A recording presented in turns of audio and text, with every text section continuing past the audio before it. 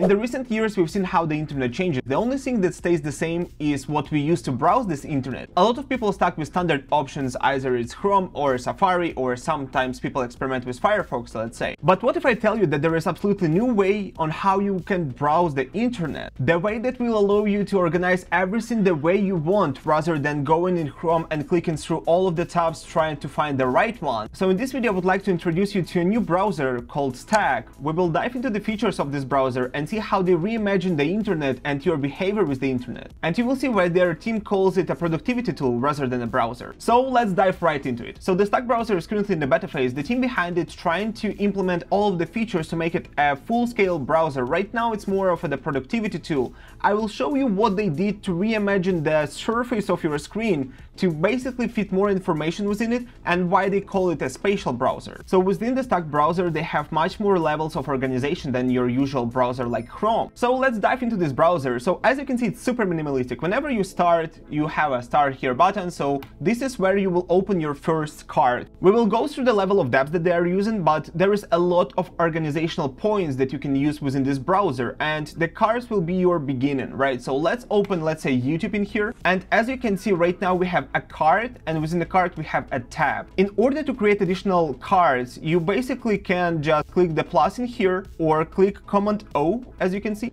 Once you do that, you can open additional cards that will live within the same stack. So this is why the browser called Stack. So let me open Twitter. So let's say this stack of cards will be my social medias that I browse, right? So let me open several of them. So one will be a Twitter, another will be, let's say, a Facebook, and let's do one more that will be, let's say, LinkedIn.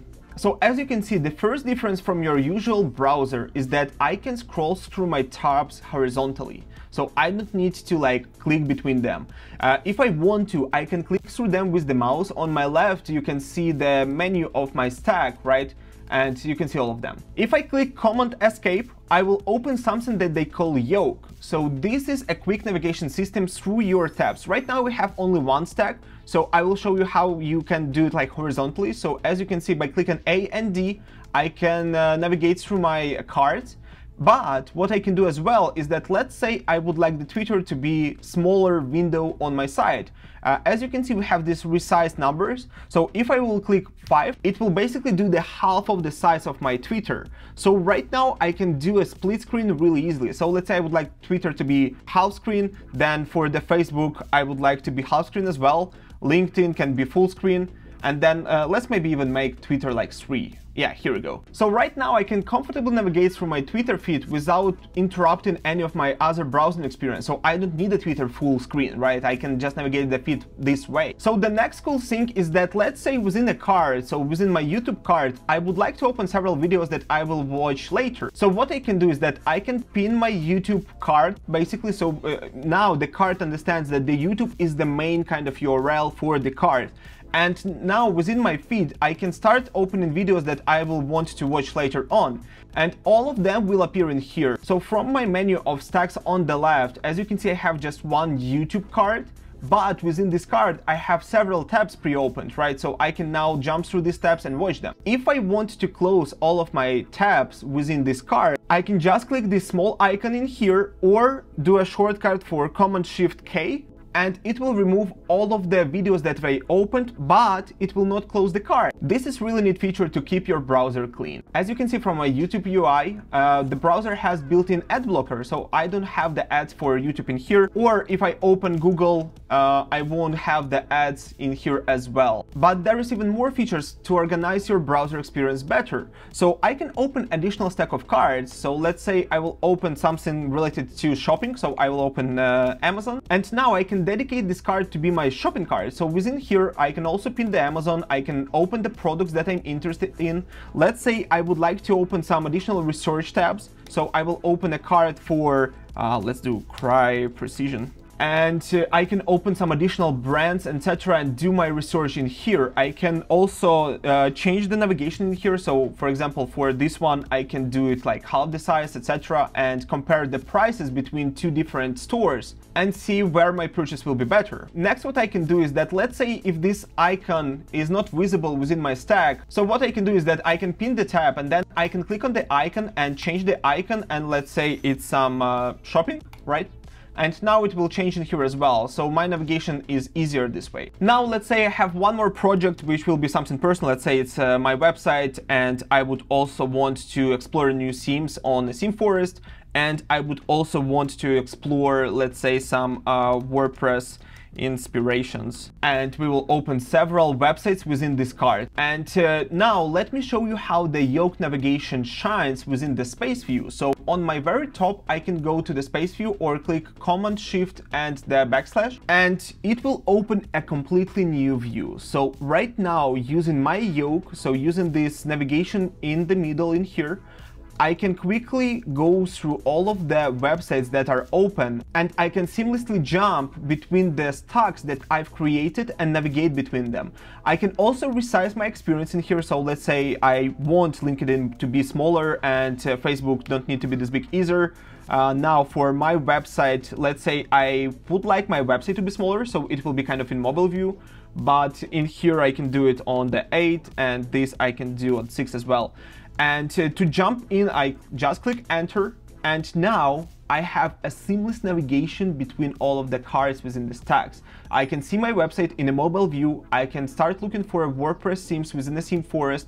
Next, by clicking Command Escape, I can enable the yoke and navigate through all of the other cards that I have within my browser. I have never experienced a browser with such a seamless navigation between everything you do. But it gets even better. If I will click Command Shift L, it will open something called Spatial. And in here, you can do almost anything with your browser. So in here, you can choose the themes for your browser. I can also navigate to the already open tab. So let's say I would like to go to this Google Ads tab that I had before, or by clicking that, I can also jump to my YouTube really quick. And as you can see, it navigates to them really smoothly, so the animation here is beautiful. If this level of depth and hierarchy within your browser is not enough, what you can do is that you can click on the spaces and you can create a new space.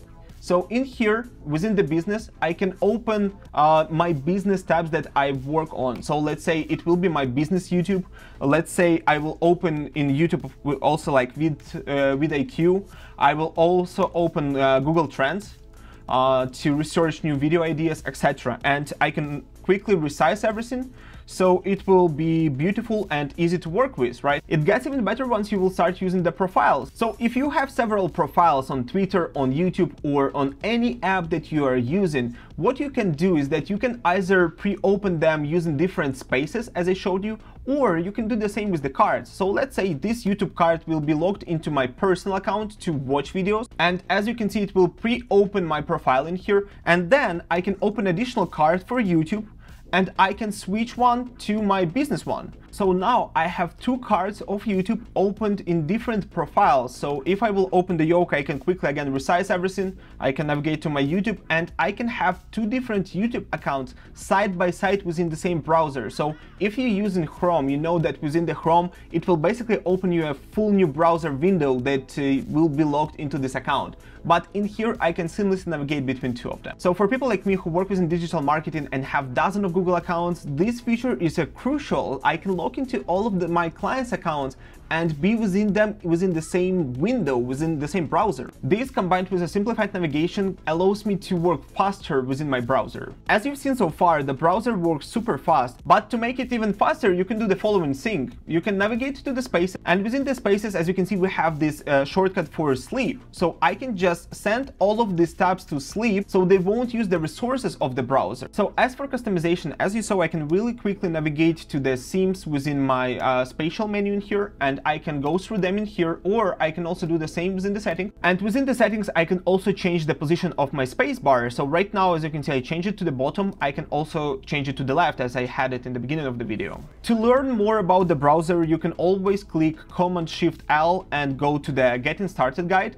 and this guide will basically take you through everything that you can do within the browser. So as I mentioned, this browser is still in beta and they developing a lot of features right now. So one of the features is the multiplayer. So this allows you basically to jump on a call and share the screen and navigate within the same browser with your coworkers or your friends. This makes online troubleshooting much easier, or for example, you can also use it within your corporate onboarding process. So I can basically share my space with a coworker and then we can navigate through the space together. I can show them how everything is done, what websites we are using, what accounts they need, and then complete the onboarding this way. So let's quickly dive into the pricing for everything. So the browser, everything I showed you is free. So I use the 2 spaces, you get them for free, then you have the 3 color schemes limitation, you have unlimited number of profiles. So if you want to log into all of your accounts, you will be able to do so without purchase anything. And the team promises that all of the browsing essentials, so everything that you need day to day, will always be free. They won't charge you for that. If you want more and if you want to support the project, they have a lifetime subscription available. This will support the team, this will allow them to create new features, this will grandfather you into all of the features that they will build out in the future, including the multiplayer feature that I showed you. And you can get this lifetime access with 15% discount using my link below. As you can see, the lifetime licenses are limited and each one of them is tied to NFT. So once you will purchase that, this is how they grandfather you in.